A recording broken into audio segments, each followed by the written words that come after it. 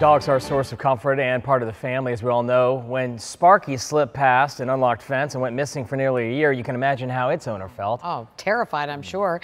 News Channel 5's Ryan Hughes explains how Sparky was finally brought back home. I've got some pictures. I took photo albums of him through the years. Flipping through an old scrapbook. Always near her. You can see Sparky is in almost every picture. He's a small dog with a big personality, and he's been by Lisa Rarlson's side for the past 16 years. My husband passed away 11 years ago. He was with us through all that, so he's been a big part of our family. He's gone on family vacations, Georgia, North Carolina.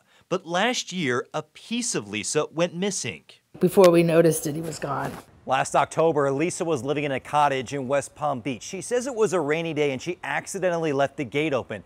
That is when Sparky snuck out without anybody realizing it. We looked for a week or two just straight looking for him. Lisa and her daughter made missing flyers. They offered a reward, but Sparky was 15 at the time, partially deaf, and hope faded after a few weeks. We pretty much figured he passed away, and it was sad because he was part of us, and we didn't stop. We talked about him every day. But after 331 days, nearly a year later, Lisa saw a post on Facebook last week from Sunshine State Westie Rescue. I didn't even start scrolling. It was a picture of a dog that looked like Sparky. We're told Sparky was picked up as a stray and the rescue pulled him out of the shelter before being euthanized. His hair matted and dirty, but this face spoke to Lisa.